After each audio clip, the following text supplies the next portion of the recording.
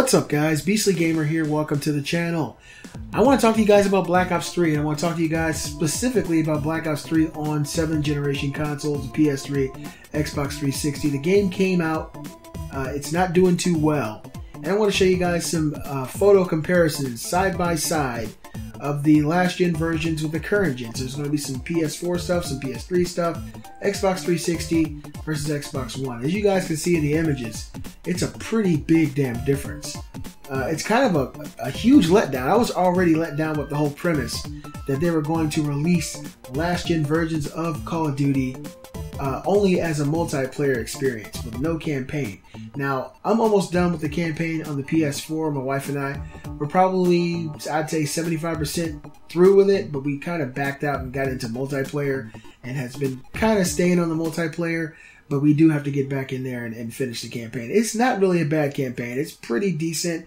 I love the fact that you can play with up to 3 other people, and to me that's a big draw for the campaign. It's really unfortunate they toned that back on the last gen consoles, but unfortunately that's not the only thing that's been toned back. As you guys can see, the graphics look pretty dismal on last gen consoles, and on top of that, the frame rate has also taken a hit. The frame rate is not 60 frames per second like it is on current gen, it's only 30. So it's one of the worst Call of Duty experiences you can get on PS3 and the Xbox 360. And it's $10 less than the full game on current gen consoles. So we take that into account. You get a multiplayer experience only that runs at 30 frames per second that looks much worse than the current gen consoles. You can even see in some of these pictures they've taken assets out of the current gen and swapped them out with courier vans. Hey, you can fit 2 skids inside there. I don't know what the hell their problem is. This does not look attractive. People obviously don't want to buy this. So a little bit of sales numbers have come out in the UK anyway about Call of Duty, how it's selling over there, how well it's done. And apparently only 8% of Call of Duty Black Ops 3 sales were on last gen consoles.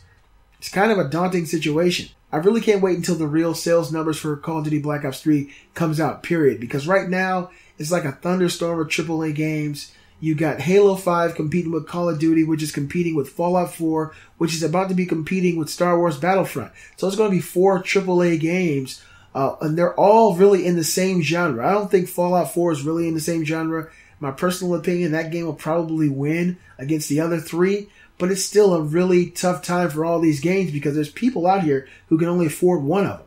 There's people going to pick Halo. There's people going to pick Call of Duty. There's people going to pick Fallout. And there's going to be people who pick Star Wars Battlefront. So I'm anxious to see the sales in general, but this story is for the UK only. 91% of Call of Duty Black Ops 3 sales in the UK were on Xbox One and PS4.